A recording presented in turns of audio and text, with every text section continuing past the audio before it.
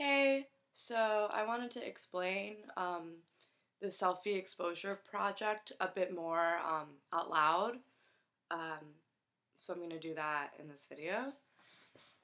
I kind of decided to do this piece because I had been thinking a lot about um, likes and why um, I had been thinking a lot about even just like how a Facebook profile picture would get less likes than a picture I would post on my wall. And just like really, really silly things that I feel like everyone probably thinks about but doesn't want to talk about because it sounds really stupid to talk about how many likes your photos are getting.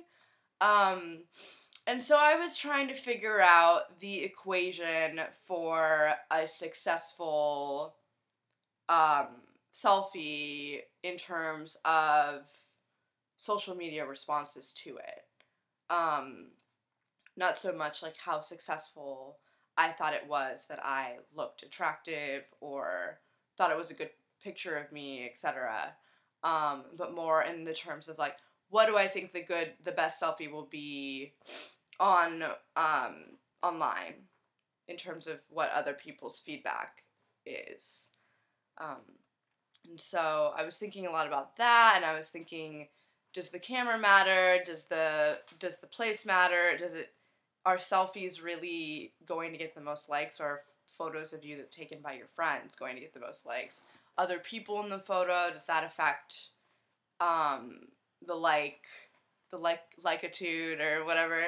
And all sorts of stuff. So I was thinking about that, and then I was thinking about how I don't really post the same photo. I mean, I take tons and billions and like, oh my god, so many photos of myself every day.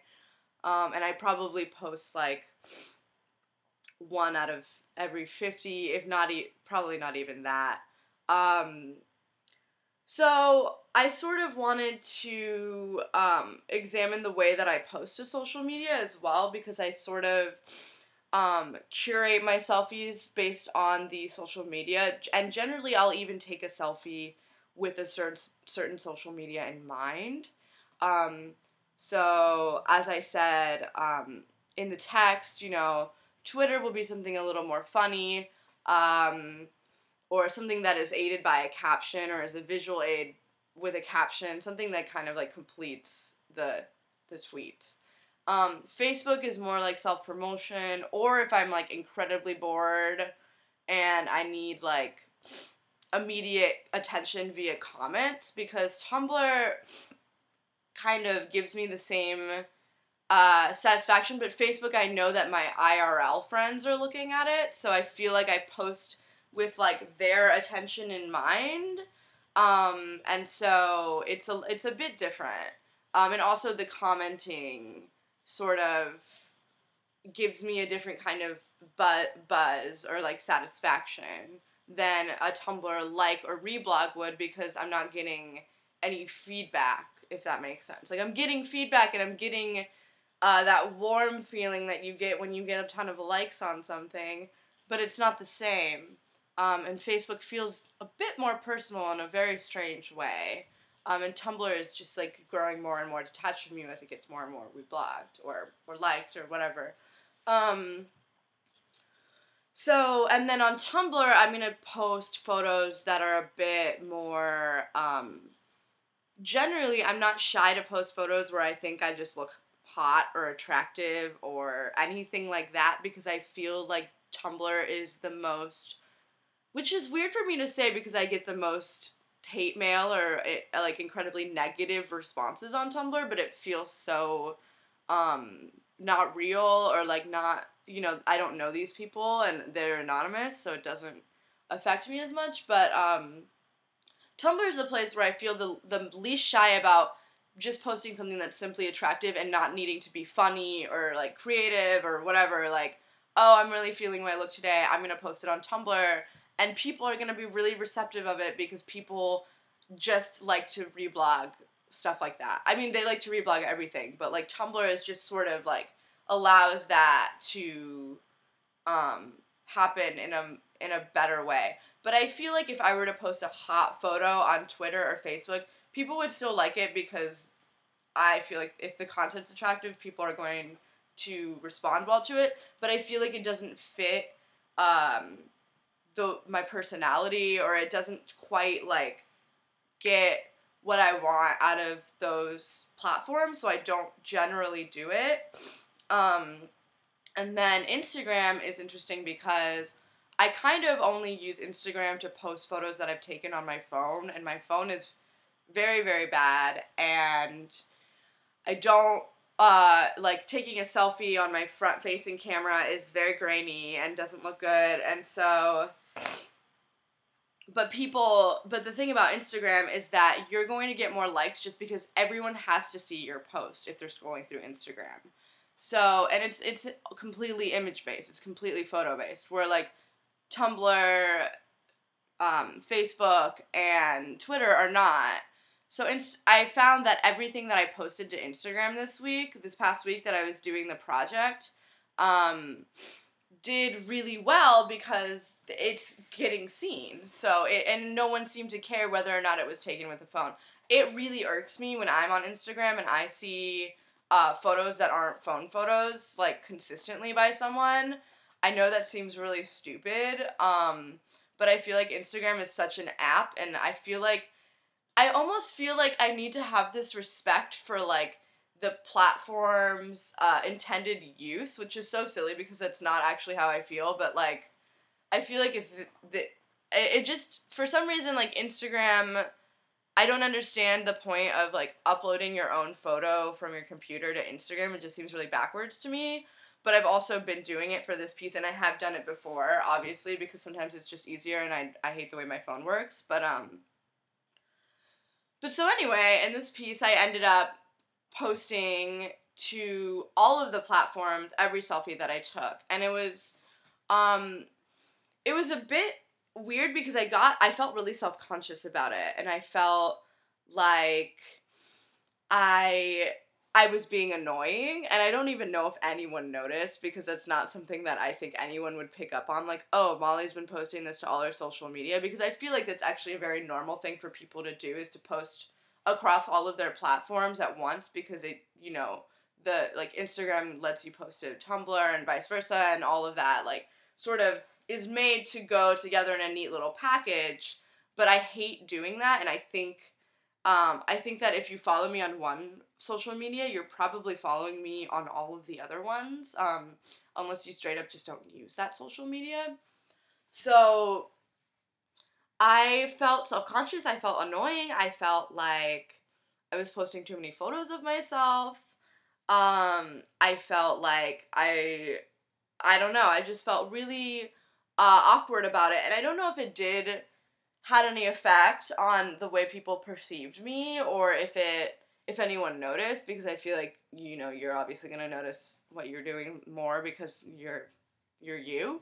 So I don't know what any of that really meant, or what anyone was perceiving me as. I think that people didn't notice, and I think it was fine. So it was interesting. I feel like I won't do that again.